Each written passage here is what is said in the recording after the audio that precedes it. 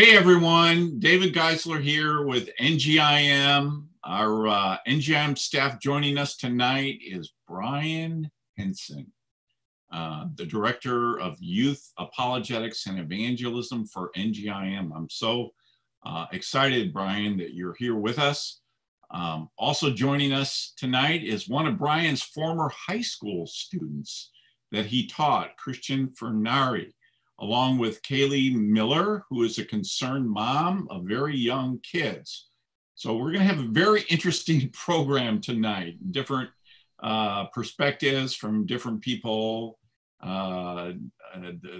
different walks of life, so to speak. So thanks so much, everyone, for joining our discussion tonight. Tonight, we are discussing another battle that we as Christians need to fight. And I'd like to begin by sharing a perspective. Some of you may have heard me say this before.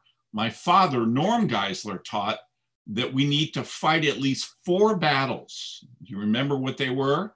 The battle for truth, the battle for the Bible, the battle for the resurrection, and the battle for God.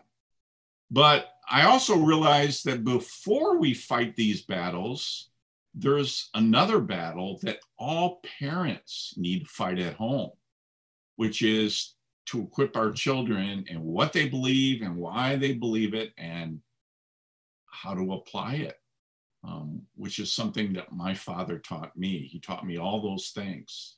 And in fact, my passion and heart for evangelism came about because of all that my father taught me about applying apologetics in the area of evangelism. And that's why we wrote this book called Conversational Evangelism. Now, at our ministry at NGIM, we want to cultivate generations who are grounded in their faith and who choose to actively put Christ first in their lives. So tonight we want to discuss how to do that as a parent, a grandparent maybe, an aunt, an uncle, a teacher, or a friend, or a neighbor. How can we equip those kids that are in our circle of influence? Now, Kallie, I understand that you're a mom of 2 girls that are almost 1 and almost 3, but little kids can understand a lot more than we realize. Do you find that true for your own kids? Yes, absolutely. Our girls are only 1 and 3, but they understand so much more than we can imagine, and they're like little sponges. I love that about kids. They're just taking in and absorbing everything that they see and hear. So yeah. Now, Kallie, I don't know if you've heard my story before, but I became a Christian when I was 5 years old. My dad was a pastor of a church, and even I think when I was 4 years old, he started talking to me about what it means to be a Christian. And so I basically even kind of had some basic theology when I was 4 and a half, something like that. And I remember when I was 5 years old, he asked me, have I made the decision yet to trust Christ? And I told him I hadn't. And so after church one night, after the service on Sunday morning, I went down to my Sunday school class and got on my knees and I prayed to receive Christ. And I was 5 years old. And there was nobody else in the room. I was the only one there. So, I was 5 years old and I already understood I was a sinner, that I needed Jesus to forgive me. And I knew that by inviting him into my life, he was going to change my life and help me to be more of the kind of person he wanted me to be. I knew all that at 5. Now, so I know that it's true that kids can understand a lot. Now, let me give you one more example. My youngest daughter, Rachel, became a Christian when she was 4 and a half. She beat me by about a half a year. And I think she understood it when she was 4 years old. Let me tell you why. Many times when she was at the age of 4, she would go with her mom and her older sister and brother to an abortion mill here in Charlotte, where my wife would try to talk to ladies, try to talk them out of aborting their babies. And in the process of doing that, she would hear a lot of evil things that people would say towards my wife and those who were trying to reach out to these ladies. And one day she said to me in the car as we were driving, she was only 4 still. She said, "Daddy, God exists, but there's some people who pretend like there is no God." And that's at 4. And then about 4.5, she prayed to receive Christ into her life. And, when the movie came out, the movie on prayer, she had a prayer wall, and she was praying for people. And I mean, she's an amazing, young lady now, but I mean, even when she was younger, she was really amazing, and she understood so much. So to all that to say, or to ask, Kallie, what are you trying to do with your girls, even at a very young age? What are you trying to do to help them understand the Christian faith, and why it's important to you to start at an early age like this? Just kind of give us some feedback as a mom.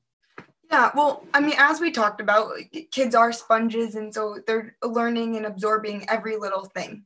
So I also look back at my own childhood, and so I know that I was learning scripture and going to church and hearing from different people speaking, and so that's all really important.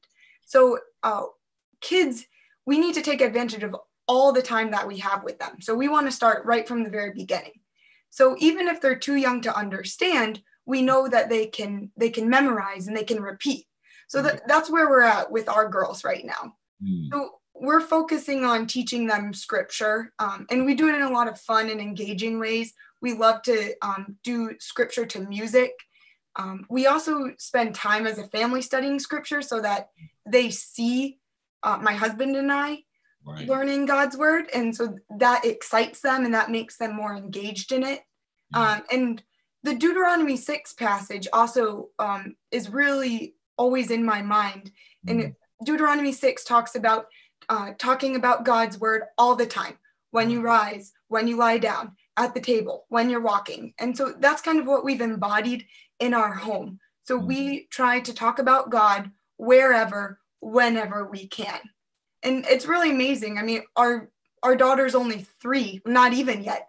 And she's already got a handful of scriptures memorized. She's got several verses from some hymns. Just this past week, she's been working on memorizing the prayer that Our Father who art in heaven. It's so cute, but it's also so important, because even if she's not fully understanding everything that she's saying, we know that she's going to remember this in the years to come. So we're building that foundation right now, and she's always going to have that. That's great.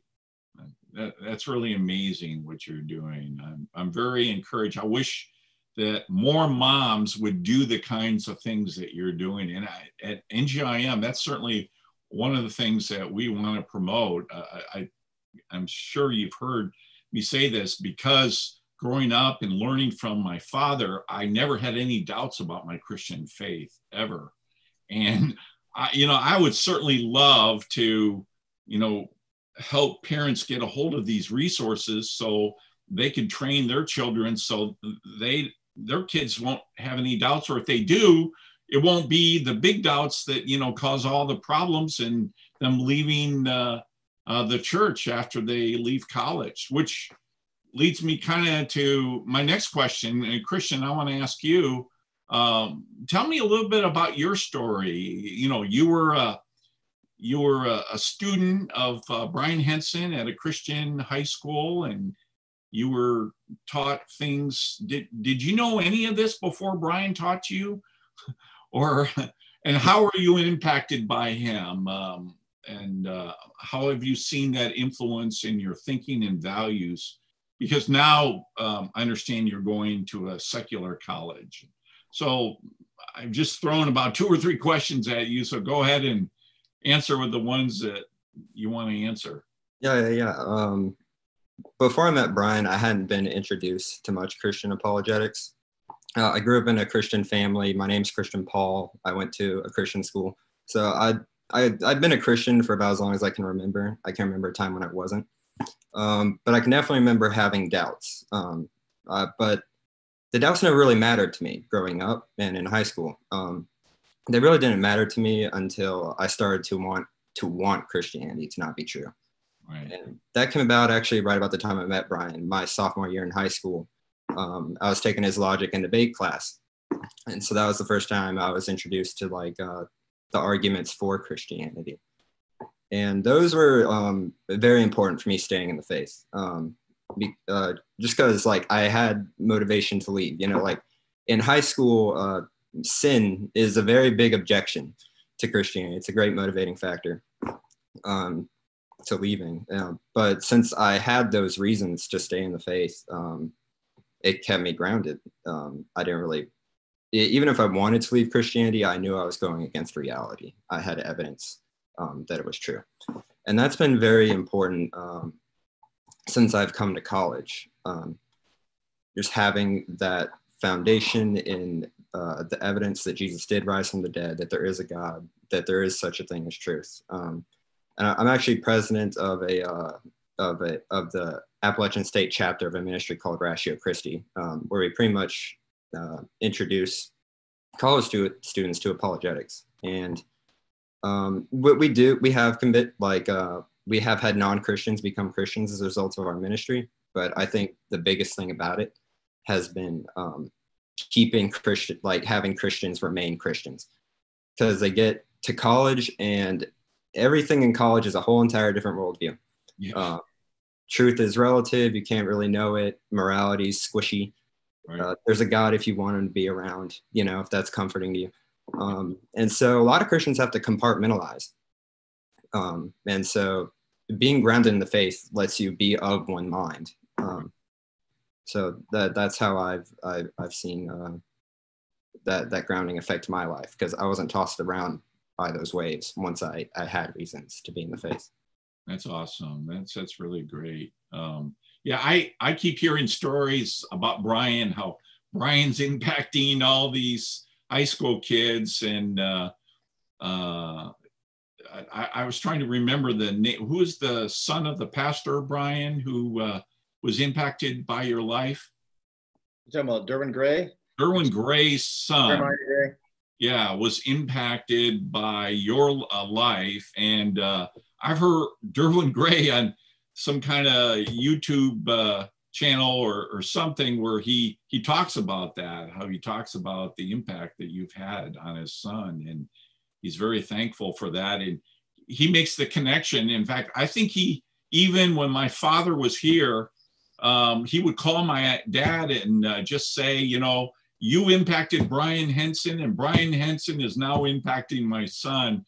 And he was just so excited to share that with my dad, how my dad had impacted his disciple, you, Brian, and then now you're impacting somebody else. So, you know, Brian, I could ask you a lot of questions just because of all the things I've learned about you and the impact you've had on so many people.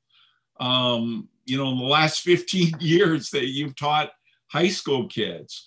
But maybe you can tell us a little bit about your story, how you became a Christian, and maybe some of the struggles you went through even after you became a Christian, which is very different than my story. You know, I didn't have the same experience as you, but I think it would be helpful for our audience to understand that. Go ahead. Sure. Yeah, so I teach at Charlotte Christian School, and at Charlotte Christian, I have so many opportunities of students that I get to meet. They're great guys like Christian, and Christian has always been a fighter. He's a state champion wrestler, by the way. And Christian is one of the only guys that I know that he decided, and I still remember this from high school, that he did not want an iPhone. He had a flip phone so that he would not be tempted to, you know, search things online that he shouldn't be. And I thought, man, what a great guy who's just trying to live out the faith. But some guys just, I think he's always been a fighter. And so that's what he's doing with apologetics too, and that's always, I feel like that's kind of described me as well. Well, I grew up here in Charlotte, actually, and my mom was a strong Christian, but my dad, he left our family. My parents got divorced. And when he left, my mom became a serious Christian. When I was in 4th grade when he left. But, she raised me in church, but God, had his own way of reaching me. That as I got older and I started living, a reckless, sinful life in high school, and then when I started in college, I was like that. Sin just tore my life to pieces, just wrecked my life, and God was orchestrating all of it. It's like he was like this military strategist, this general who was like, okay, I'm gonna hit Brian with this, I'm gonna hit him with that, and everything that I needed to break me. And I'm so glad that I went through what I did, because it finally brought me to my knees, basically failed relationships, one right after another. I don't want to get into all the details, but I got to the point where I just felt like I had no value. I was open to hearing my friend tell me about God. And so I had met this guy who was a serious Bible-believing Christian, and he was my own age, and he wasn't corny about it. It really seemed like God was actually working in his life. And I just started hanging out with him because he's pretty cool. And he would pray and he would ask God, please send me people that you want me to reach. And it would happen. It happened like all the time. And it was the most bizarre thing that we would just be walking somewhere and people would just they wouldn't even know him. We just volunteer this information to him. And then he would start talking to me and start talking to him about Jesus. And I watched him do this with person after person. I was like, this guy has like this really cool, like adventurous life. And he would talk about God like God was real, because my thought was like, well, God doesn't talk to people, and the Bible says he did. But for this guy, God was talking to him providentially all the time through things in his life. Well, anyway, and so at the same time that my life was crumbling, it had to do with, this failed relationships with girlfriends, basically, that I was just like, I guess I had a girl cheat on me and everything, just wrecked my life. And I thought, you know what? Instead of going on the rebound and just trying to go to another relationship as though that would be medicine, I thought, I want to be like my friend. And I said, God, you know what? I've always heard that you love me, but I don't love you.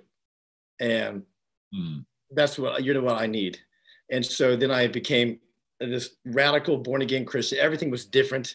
Suddenly I still would sin, but I had this conviction now. So everything was different. And I wanted to go share about Jesus with everybody.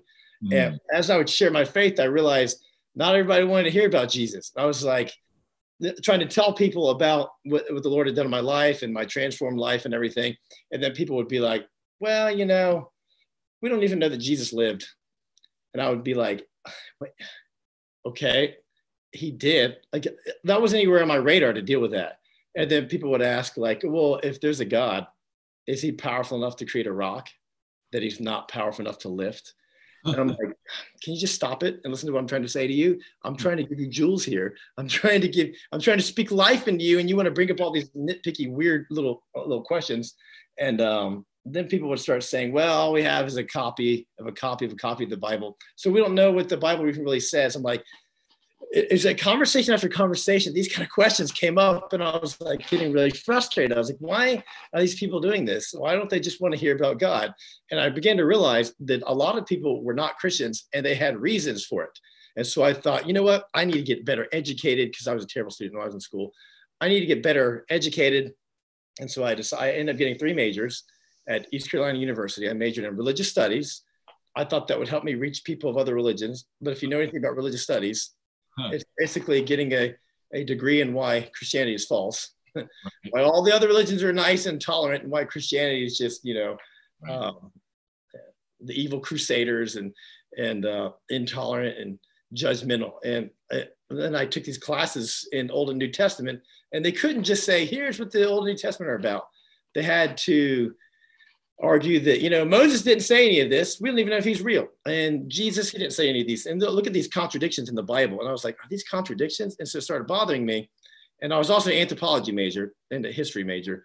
And so in my anthropology classes, my professors would they'd wheel in all these skulls and be like, look, if you line them up, looks like that's how we evolved. And they wouldn't just say that. They would then have to add, we used to think that there was a God that could explain how humans originated, but now we know that's not how it worked. And so they kept taking shots at my faith. And so I started asking my Christian friends, like, how do we respond to this? And nobody knew. Nobody knew how to respond. And I would ask church leaders, and the best response I got was, well, Brian, if they're wrong, and there is no God, or if they're wrong and there is a God, they have everything to lose and we don't. But if they're right and there is no God, we still have nothing to lose. I thought, but that doesn't prove that it's true though. And if Islam is true, we have everything to lose. That means we're going to hell. So I need to know that too. If there's some other religion that's right and just get reincarnated and rebooted into the system, I want to know these things. Right. So it bothered me that nobody could answer these questions, and people didn't seem to care. And I thought, these people must not be sharing their faith, because when you share your faith, it comes up all the time, man. These questions, and a lot of them are I now know a lot of them are excuses. But at that time, it really bothered me, because I thought, if I'm going to be intellectually honest, it really looks like Christianity is false. Because it looks like we don't have the answers. And Christians would say things like, well, Brian, that's what faith is. You just got to choose to believe. And I was just like, well, that sounds like surrender to me. That sounds like we lost. It sounds like you don't have any answers. And so I ended up having a friend say, well, I know a guy you need to talk to. And he was a guy that I already knew about apologetics. And so he introduced me to apologetics. And he told me about Josh McDowell, the evidences for the faith.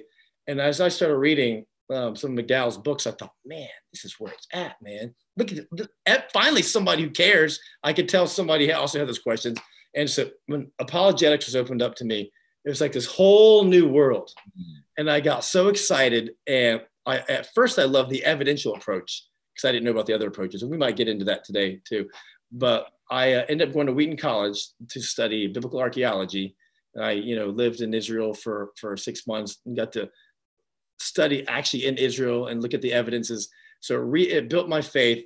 And I thought, this is what I want to do the rest of my life, is I want to present people the evidences, because really my passion is like yours, David, is evangelism. And so I got into apologetics for evangelism, which is why your dad got into it too. Yeah. Was for evangelism. And so many apologists don't evangelize. And it's like, why are you doing this? But then after I taught for a few years in Atlanta, I taught Bible in Atlanta after I graduated from Wheaton. And I learned about Southern Evangelical Seminary. And then I went to SES and got trained even more so in apologetics. And so now that's what I teach full time. Right. That's great. That's awesome. Brian, I think it might be helpful, and actually why we wanted to have you on the program tonight and to talk about these issues is because you have developed some really great material for NGIM that's called Grounded. And it was designed in a way to help keep, it was kind of our answer at NGIM to how to help to keep youth from leaving the church after college. I mean, that was kind of, when I approached you about this idea of doing this, that was what I was thinking. And I believe this curriculum that you've developed called Grounded is so important, because I believe that the devil has, you've heard me say this, two strategies for attacking church youth. One is he attacks their thinking, and the other is he attempts them in some kind of moral area. So what I've learned over the years in doing college ministry in different parts of the globe is that is his two-pronged strategy for attacking church youth. Now, see, if the devil can get church youth to question whether God exists, what I've discovered, what I've observed, is that it's more difficult for them to resist all the moral temptations that they will face in college. So if we can at least answer their questions about God and Christianity and the Bible then at least when the moral temptations come, they have a fighting chance, Brian. But if they don't get these answers, they won't have a fighting chance anymore. And that's why it's so important to train people in apologetics from a young age, like Kallie was mentioning Deuteronomy 6:6-7.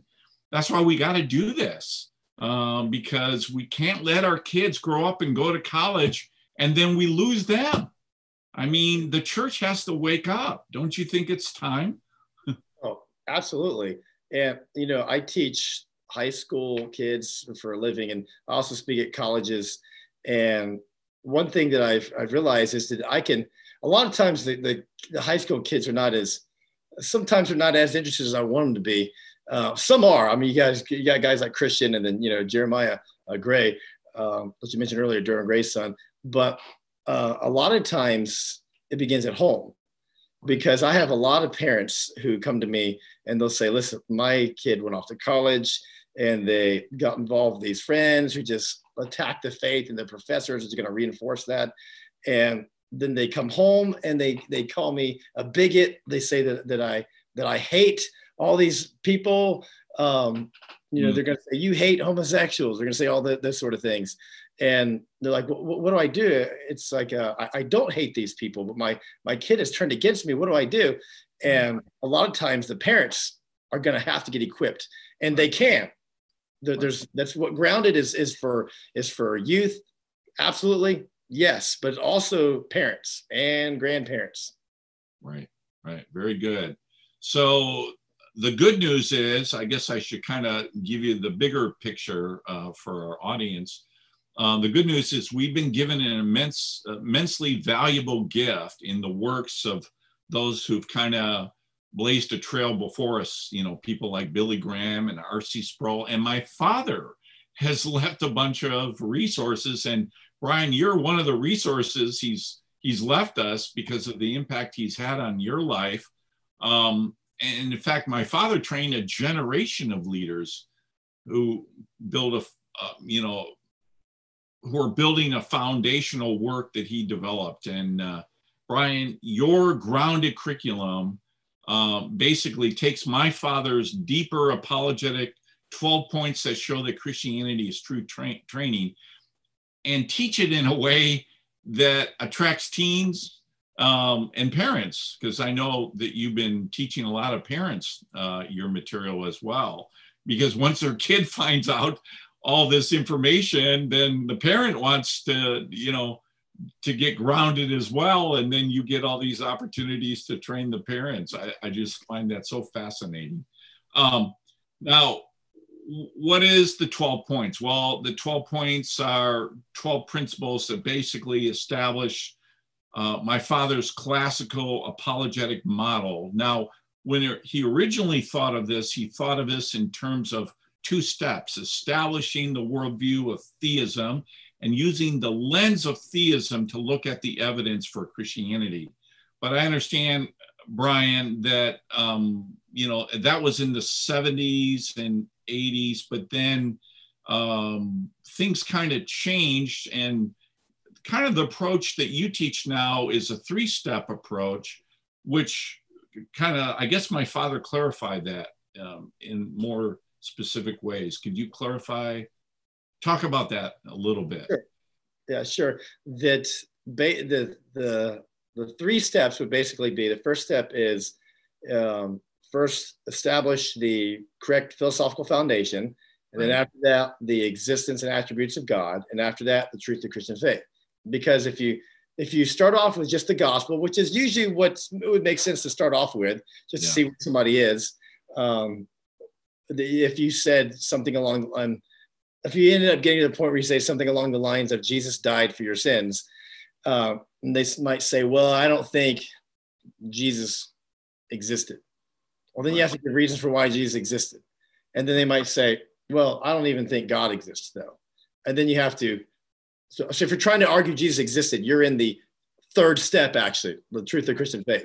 And they go, well, I don't think God existed. Then you have to back up to the second step to argue that there's a God, because if Jesus is going to be God incarnate, there has to be God.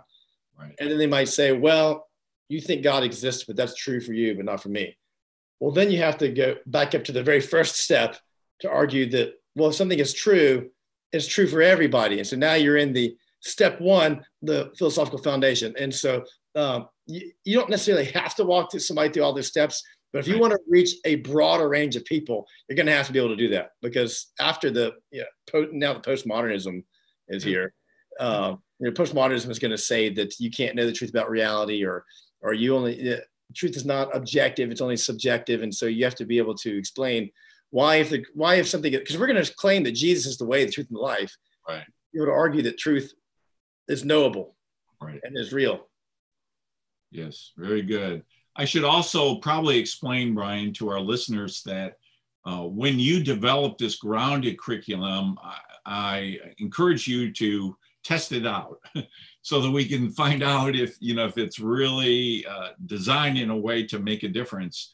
And I remember you taught this in a church. It was kind of a church plan, actually, and there were 30 Asian youth you taught this to originally for 9 weeks, 1 hour each week. And at the end of those 9 sessions, you told me that of those 30 youth, 5 of them actually prayed to receive Christ, and 2 actually rededicated their life to Christ. So I knew when you had told me what had happened, with this test run, that this curriculum was going to have an impact on so many people, because it was designed in a way to really challenge these kids to think about what they believe and why they believe it, and get the answers to their questions, but then to go further and challenge them, then to grow spiritually. And so I was just so encouraged about that. So I'd like for us to talk a little bit about those 9 sessions, and I'd like to hear you talk about how to apply those teachings to help others. How have you done that? And how can we use those to ground ourselves in our faith? I know that's a lot of content, those 9 subjects, but maybe you kind of summarize that a little bit for us. But before we do that, I want to show a short video clip from the grounded curriculum so that people can get a better idea of what it is that you actually talk about in this training video. So let's watch this. Raise your hand if you say there's one God and 3 gods at the same time. I see about maybe a third of hands. So Christian logic goes like this.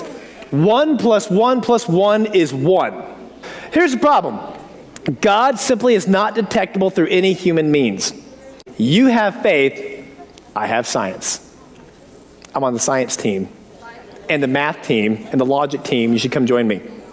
Why do you even believe in the Bible? If you ask that to a Christian, he's going to say, because the Bible is the Word of God. Well, how do you know the Bible is the Word of God? Because the Bible tells me so. But why do you believe the Bible? Because it's the Word of God. How do you know it's the Word of God? Because the Bible says so. But why do you believe? See, this is circular reasoning. It's ungroundable. You have no good reasons for believing in the Bible. You just inherited the faith that you have from your parents. We are sending out our young people to college unprepared. We're sending them out to the wolves, and they are getting ripped to pieces. We are losing the next generation. The baton is not being handed down to the next generation. That's very good stuff, Brian. Now, the good news is that we can all play a part in influencing the next generation of Christian leaders. And as you know, the battle begins at home. So one of the things that we're doing tonight is we're going to offer the grounded curriculum at half off for our listeners. This was recently launched as a self-paced workshop through the Norm Geisler Institute. So what you need to do if you're interested is to go to ngim.org/institute and click on workshops. Right there at the top, you'll see the grounded workshop, and use the code live grounded, and grounded is all capitals, to access this for 50% off. This is something that I wish every Christian parent would get a hold of. to equip their kids. And as you know, Brian, because of what my father taught me, I taught my kids when they were younger a lot of these similar kinds of principles, maybe not to the same depth as your grounded material, but just some basic ideas, especially, based on those 12 points that show that Christianity is true. Now, as we talked about before, that my father called this classical apologetics, and originally it was a two-step approach, and now he kind of made it into a three-step approach, and then that's kind of how you learned it as a three-step approach. So maybe just kind of go through each of those three different sections a little bit and then explain them in a little more detail. And then Kallie and Christian, maybe you can just, give our listeners some feedback from your perspective of your understanding about these three basic ideas that Brian teaches. Sure. And in the Grounded Seminar, I try to use a lot of visuals so you can kind of see what I'm talking about, because it's so abstract, the concepts that we use, that if you can kind of see these abstract things represented in symbols. And I try to use some humor, because I know that after a while, kids, you're going to lose kids' attention unless you try to be a little bit funny. So I was playing devil's advocate there in that clip that David showed, where I try to pretend like I'm an atheist and I was attacking their faith. But for the very first step, the philosophical foundation, we talk about, well, how do you discover the truth about reality? Because the Bible assumes that and teaches that, yeah, you can discover the truth about reality. Well, what we do is God designed us humans as physical beings, that we have to use our senses to access the world, that I can see, I can hear, whatever, and I can access the world that way. And from there, I kind of extract these principles, and these principles are not physically seen. And the reason why that's important is because somebody might say, well, I only use science and you Christians just use your faith. And I try to explain, well, you don't just use science, because you actually use philosophy. The philosophy actually is the missing part. That is the one discipline that actually touches every single discipline, is philosophy. And so that's why you got to know some philosophy. Like somebody says, well, I only use science. No, you don't. Do you use science to prove that the scientific method? Did you use science to prove atheism? I mean, did you see atheism? Did you smell atheism? You didn't. That's not something you can use science for. So what I argue is that there's a lot of principles that you don't see, that you extract mentally, kind of like a dog. Like dogs are pack animals, right? You observe the behavior of dogs and you conclude they're pack animals. But you didn't see pack animalness as though that was a physical thing that you saw. Like, did you smell pack animalness? I guess you can smell dogs, right? But you don't smell pack animalness. You don't see that. You can't touch that. That's an abstract idea. Something like triangularity, that you see triangles, but triangularity, what does that look like? That's an abstract idea. So the reason why I go through that is to say, yeah, I don't see God, but I extract these principles. Right. And after I extract these principles, then I build the case that there's a God. For example, we look at this universe, because I can't look at God. I don't have direct access to God's essence to look at, smell, or whatever, but I do have access to this universe. And that's how God designed it, which is what Romans 1 says.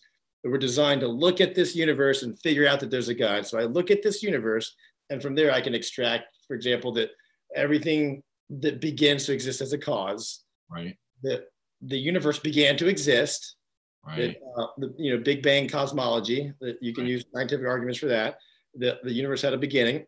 Well, if everything that begins has a cause, right, we extract that principle, and then the universe began, that means the universe had a cause. Well, if the universe had a cause, that means something is prior to the universe that already existed, that acted to cause the universe to begin to exist. Right. Well, if the universe can't cause itself to exist. Right. Something prior to it did. And if the universe didn't bring itself into existence, then the universe is not currently keeping itself in existence either. So if the universe didn't cause itself to begin, it's not currently keeping itself in existence either. So whatever caused the universe to begin, that's the same being that's keeping it in existence right now.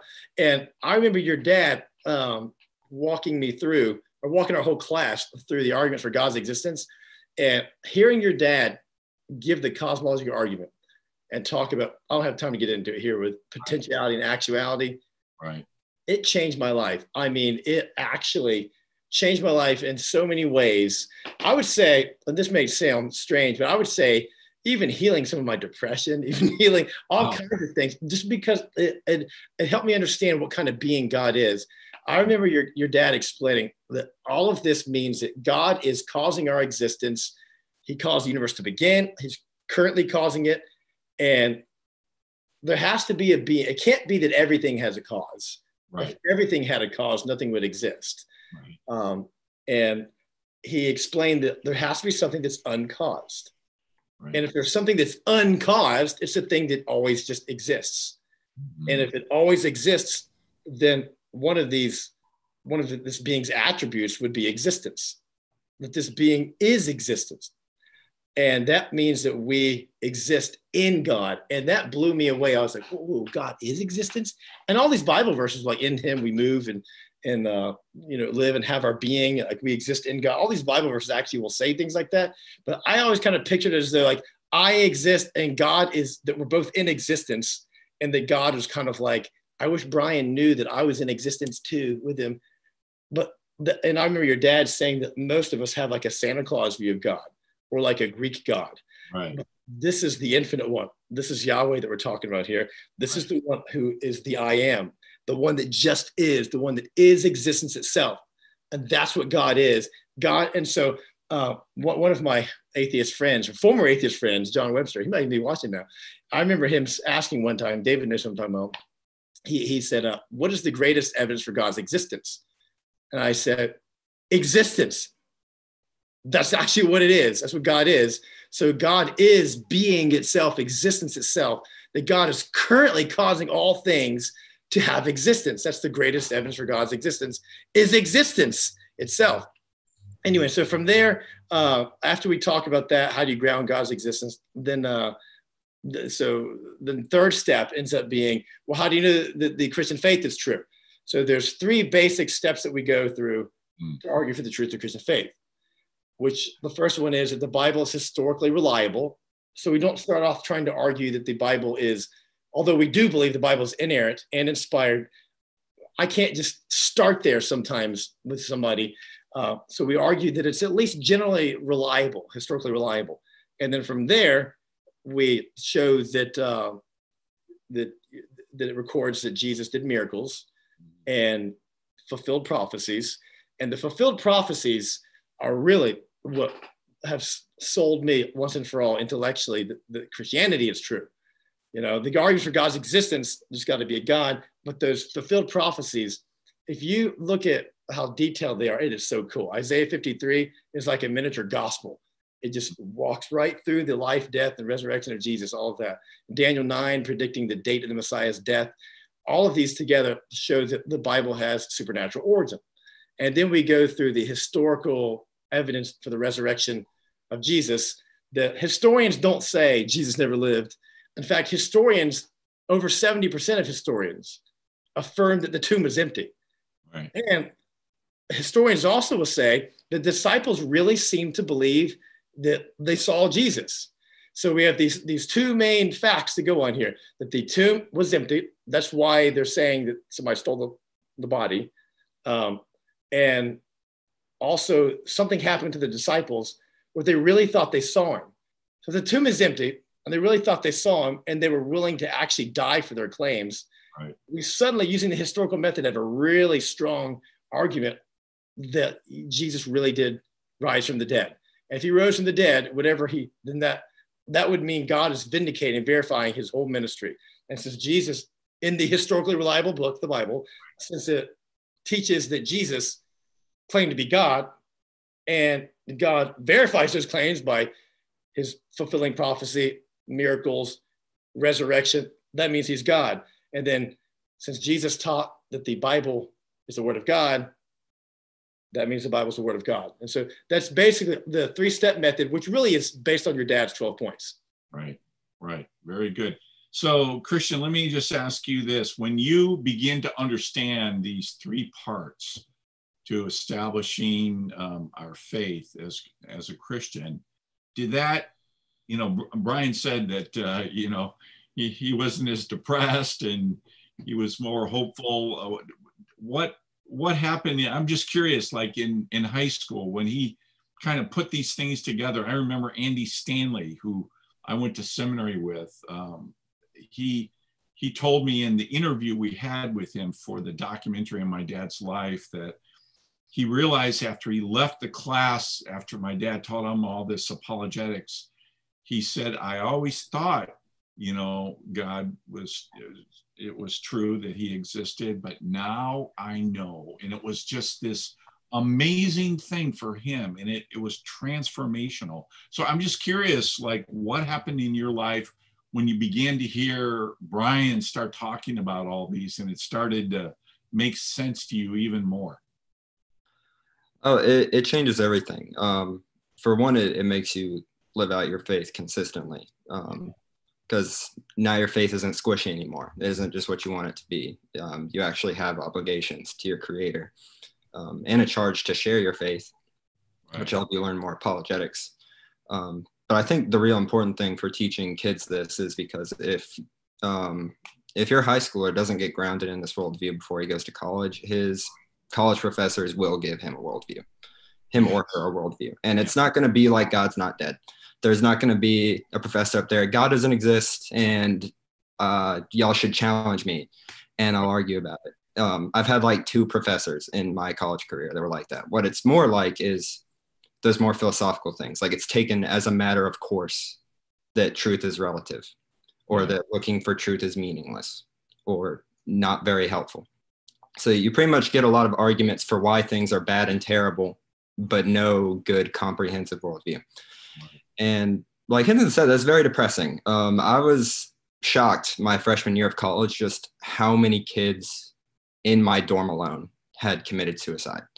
Oh, wow. Let alone on my campus. And it's a thing no one really talks about. The 2 main causes of college student death are injuries while intoxicated and suicide. And so why are college students drinking so much and why are they killing themselves? We can go into a lot of reasons for that. But for one, on campus, not just in the classroom, but just like on a college campus in general, you're getting a postmodern worldview where nothing is actually solid. And if you've been squishy, teaching your kids why the Christian faith is true, then they're going to be convinced by other squishy reasons when they do get to college and they actually have motivation to abandon the Christian faith.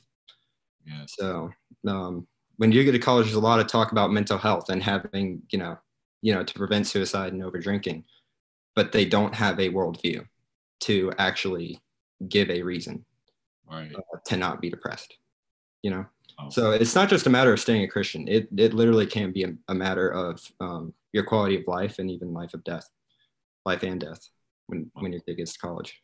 So. That's awesome. Yeah. Can I point something out that highlight something that Christian just said? Because I think he hit on something really important. A lot of times, if somebody is just attacking my faith and they're saying, here's why your faith is false, it's like my guard goes up. It's like, all right, my guard's up, he's attacking.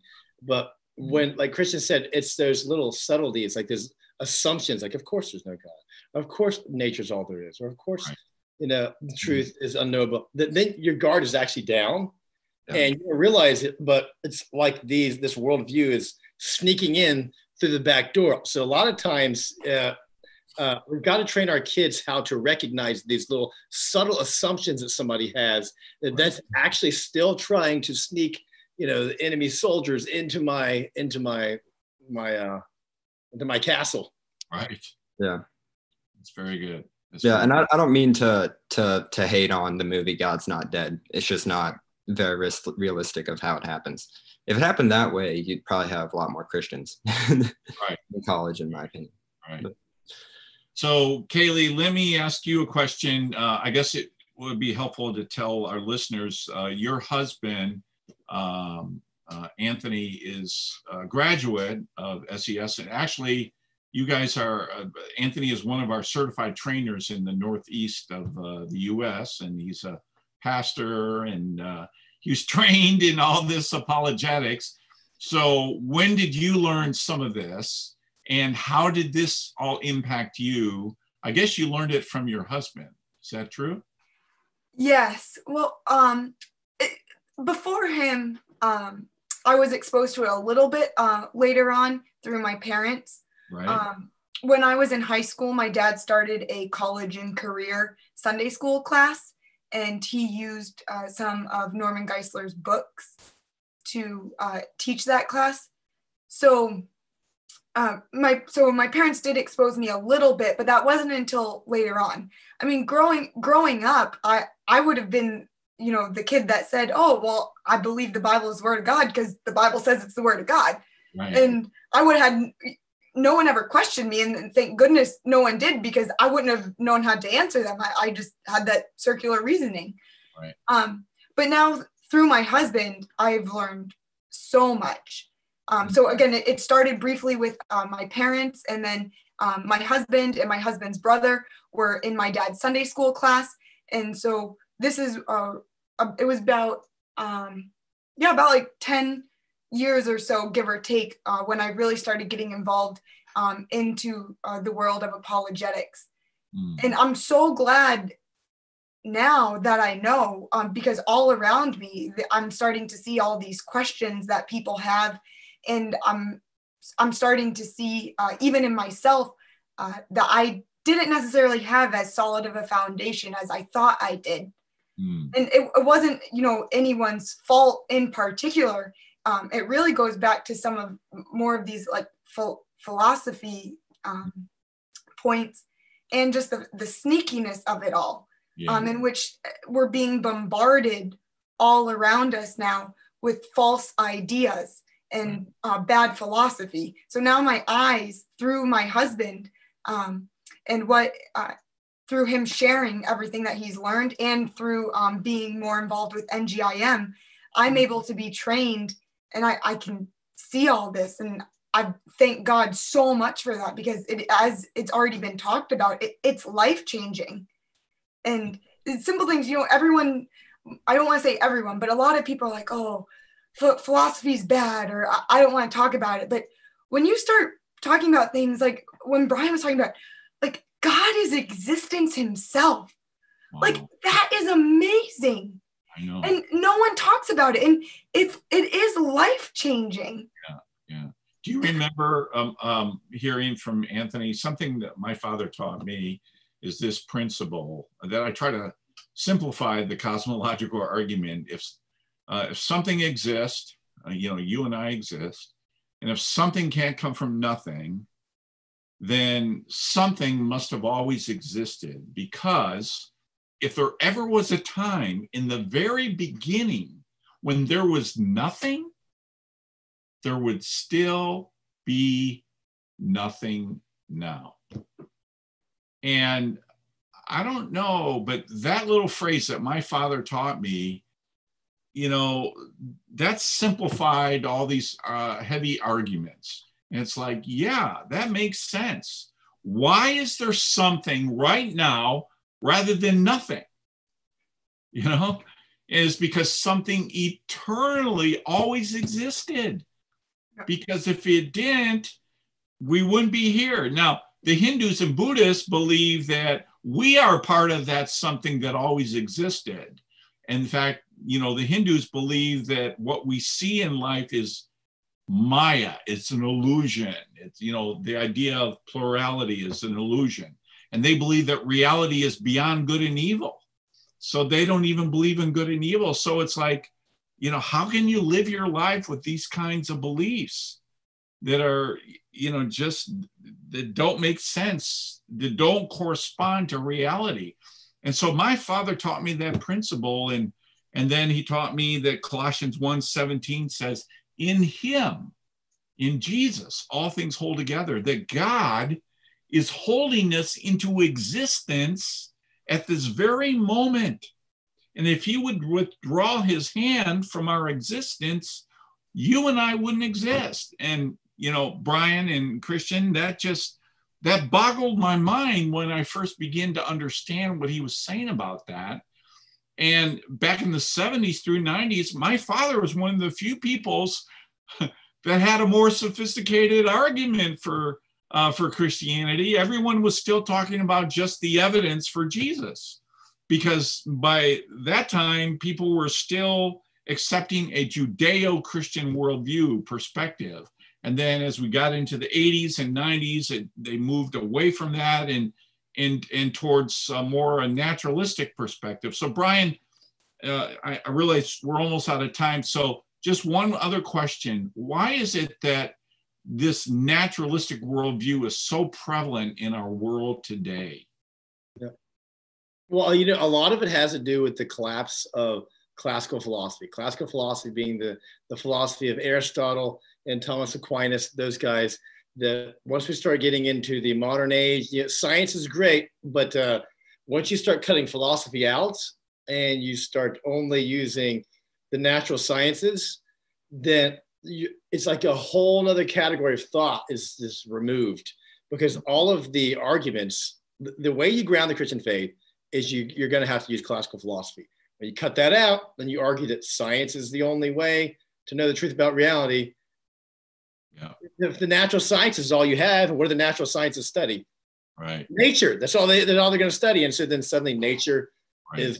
is all there is. Yeah. And, you know, just one more point about, you know, how in the world would knowing that God is existence itself, how would that actually make me less depressed? A lot of it is, I think that when your dad explained to me that we are beings that are potential and actual beings, but another being had to be an actual being that actualized my potential to bring me into existence. Right. Eventually, there has to be a being that's pure actuality, that has Right. no potential. So that being is, God does not have the potential to move from here to here. He's Right. actualized existence here and here. He doesn't have the potential to learn. He actually knows everything. The reason why that was so helpful for me just mentally was, if that's the kind of God that exists, then Right. that God can have full control, and all of my problems, he can actually handle all of them, because he is the pure actualized infinite I am, the Yahweh. I can trust that guy. Yeah. Yes. Yeah. Very good. Very good. Well, our time is ended. So let me just share some thoughts in closing. I believe that, as you guys know, my father was influential in impacting many lives, not just by what he taught, but how he also lived his life with the Christ first mindset. And this is something I'm very thankful he modeled for me. You see, my dad understood clearly that it wasn't just our persuasive words that changes people's lives, but also how we live our lives in the midst of a watching world. And as a result, he helped me to see that when we teach apologetics, you know, we have to teach the importance of being a Christ first disciple as well. And that's why we at NGIM want to cultivate generations who actively put Christ first. So, you know, looking at scripture, it's very important as parents that we play an important role in the home in instructing our children.